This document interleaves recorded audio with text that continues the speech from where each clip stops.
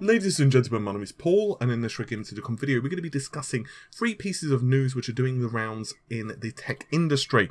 The first of which is AMD being reported to be cutting prices for the Ryzen 7 range of CPUs rather significantly in some instances. Intel's i9 7900X smashing some Cinebench records, and finally Samsung developing a rather interesting technology for virtual reality, specifically a VR display with 3.5 times more pixels than either the Rift or the Vive. We're going to be starting things out with Ryzen because it's the quickest of the news to go through, and it's a very simple piece of news. Currently, of course, we're all waiting for the launch of Threadripper, which is going to be naturally on a new platform, X399, and is going to sport a myriad of different SKUs. If you want more information on that, you can go ahead and check out today's video or yesterday's video where we go into quite in-depth analysis. But that does leave a few interesting questions, the most pertinent of which is the pricing. It doesn't make sense for a huge disparity between the high-end CPUs on AM4, let's say the 1800X, and a 10-core CPU on the X399, also known as a Threadripper. Therefore, AMD have decided to probably jump ahead of this and started to cut prices. What type of cuts are we looking at? Well, it does depend, of course, on the retailer, but anywhere between 10 and 20-ish% seems to be doing the sales banners across the internets. For example, on Amazon.com, you can pick up a Ryzen 7 1700 for $30 off, making it just $300 US. The 1700X is actually a really nice discount, $50 off, making it just $349.89 of all prices. And finally, there's $455.81 US being demanded for the 1800X, which is a saving of around $44 US. Now, we were discussing earlier that there have been a series of leaks concerning the Threadripper SKU lineup. Obviously, we don't know if this is confirmed yet, but supposedly the 1955 is a 10-core 20-thread CPU, which has a turbo frequency of around 3.7 GHz and has a TDP of 125 watts. I wouldn't be surprised if we're going to be looking at the high 400 to maybe low $500 US pricing for that, since obviously the clock speeds are slightly lower, especially in comparison to, let's say, the 1800X. It's possible also Threadripper will have a higher quality level of silicon. This is simply because of the sheer task of slapping so many CPUs together on the same die. Obviously, this is just speculation on my part, and quite honestly, until we get some average overclocks, and I don't necessarily mean individuals who get sent review samples, engineering samples, and obviously then get to slap liquid nitrogen on them to see how far they clock, but rather the average user who possibly is going to have like an AIO or maybe high-end air setup or possibly a mid-range water loop. And then we can start seeing what these processors can do at particular voltages. For example, are we going to see a lower average voltage for a specific overclock or possibly just higher overclocks in general? Well, unfortunately, we're going to have to wait. But it is a rather interesting piece of news, especially if you have been umming and ahhing on getting a Ryzen CPU. It's now very much in the realms of possibility for you to grab like a B350 motherboard, get like a 1700 processor, and away you go. The only slight issue I have with this is what is known as pricing proximity. We are now looking at substantially less difference between the 1600 range, which of course is Ryzen 5, up to the Ryzen 7s. So for example, you can have like the Ryzen 5 1600 at around $220 US, or the Ryzen 7 1700, which is around $299 US. So it's about $80 more for those additional cores, which, to be honest, I guess kind of makes sense given the rest of the CPUs in the Ryzen 5 lineup. So AMD do have a few issues with price proximity. Quite simply, especially the Ryzen 5 series, there are so many CPUs very close to one another in pricing. It's kind of like, well, you don't have to spend that much more to get this many extra cores or this many extra additional threads, actually, I guess is the more pertinent way of saying it. And of course, also the benefit of going with a higher end model. In most cases, you get a guaranteed higher clock speed. Okay, let's jump on to Intel, specifically the i9-17900X. This, of course, is based upon the skylake-x architecture, and Intel are referring to it as the i9.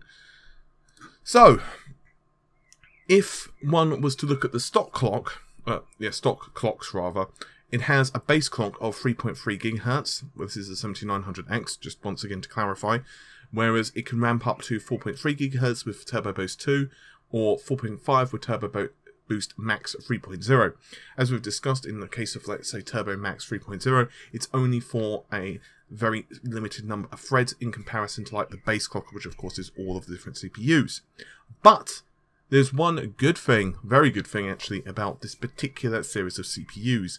The X299 platform, from early reports, is going to be an absolute monster for overclocking, and there is an awful lot of tweaking available, including, believe it or not, a full ratio offset for the Advanced Vector Extension 512, also known as a VX512. This, of course, comes with the normal stuff for Intel, including advanced memory controller voltages, per clock overclocking, per clock voltages, and so on and so on and so on. In other words, it's really cool stuff. So, what does that mean when it's put in the hands of someone who does overclocking fairly professionally? Well, monstrous performance, that's bloody what.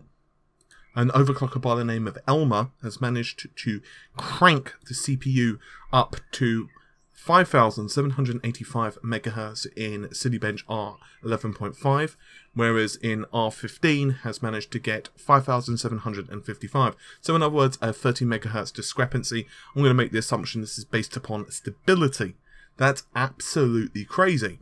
And the performance for these processors, well, rather these clock speeds, for Cinebench R15, 3,181 points, whereas on the other hand, for Cinebench R11.5, it's managed to achieve around 34.79. Now, the really nice thing about this is, obviously, this gives us an indication these processors do overclock fairly well, but, and it's a big but, it's the size of, I don't know, the Hollywood sign, this is done on liquid nitrogen. So this is not something, I'm pretty sure most of you are probably aware of this anyway, this is not something that you're going to be running 24/7 in your rig. It's obviously something that has been done for set records and for testing purposes, and is certainly not akin to even a high-end water cooling setup. This is like multiple levels even above phase. Anyway, this is very impressive and was done on a motherboard by the name of an Asus Rampage 6 Apex X299 gaming motherboard. Bloody hell at these names, can I just make them a little bit shorter for the sake of, oh I don't know, speaking about them. And also a GeForce GTX 1080 Ti and also G-Skill Trident Z memory, which of course G-Skill and overclocking are pretty much synonymous with one another anyway. For those wondering, Ryzen has managed to achieve around the same clock speed, with admittedly fewer cores. Earlier this year, we have seen around March-ish, if memory serves, I'll try to get a Google of it. I remember the 18900X hit around 5.7 to 5.8 on liquid nitrogen, and it also managed to shred and destroy various benchmarks. As a caveat to that, however, you are looking at silicon which obviously had been available for longer, for A, and for B, you also had, well, fewer cores. So we're going to have to wait and see in the long game how Intel and AMD managed to kind of fight against one another. And let's be totally honest, Ryzen 7 is not as overclockable as the average Skylake CPU or what have you. So obviously, typically, Intel does have the clock speed advantage, which is definitely something of note. Also, and this is the final caveat, with Ryzen, I believe it was actually delidded, whereas on the other hand, with the Intel, from what I'm reading, it was not delidded. So that is also something to bear in mind. Finally, let's discuss virtual reality. Okay, so one of the issues with virtual reality is pretty simple.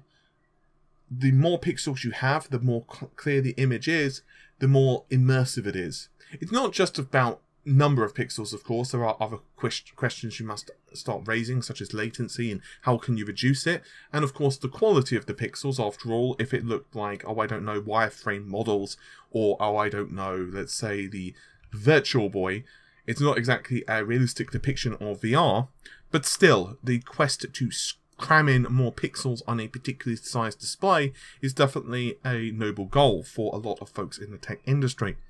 Therefore, the fact that Samsung have managed to create a new VR display with a resolution of 2024 by 2200 is very impressive. It has a pixel density of 858 ppi, or pixels per square inch. This is about 3.5 times that of either the Oculus Rift or Vive headsets managed to plonk out. And this is on top of a 90Hz refresh rate, which admittedly is not ideal for virtual reality. I would like to see over 100, 120, 144, something like that. So it's not an ideal refresh rate, but it is still within the realms of acceptability for most folks. Obviously, some individuals may require higher for, whatever reason, for latency or perhaps a bit of dizziness. So it is still very impressive indeed. The only qualm I have with this is not really about the technology itself. It's more, for the average user, and I say average user in a very loose term after all, virtual reality is not exactly widely adopted yet, and that is powering the damn thing. Obviously, while for a lot of games an RX 480/580/ a GTX 1060 is technically enough to hit the minimum frame rates required and minimum level of performance required, generally if you're playing AAA games or very high-end games on virtual reality based headsets, then you're going to want something more powerful. In the case of actually demanding over 3 times the level of performance, because obviously you're requiring 3 times the amount of pixels to be displayed, that means that obviously you're going to require an awful lot of GPU power to simply be able to pump out the frame rates. And make no mistake about it, 2024 by 2200 for just a single display is an awful lot of pixels. So there is that to take into account, along with the high refresh rate. It's not like you can just get away with putting this out at like, I don't know, 60 FPS and possibly having it dip down to 40 at times. That's just not going to be acceptable. You really need to be hitting 90 FPS at all times, or you're going to start getting a really unpleasant experience. Anyway, I think that's just about it for this particular video. Hopefully you've enjoyed it. I'll see you soon. Take care. Bye for now.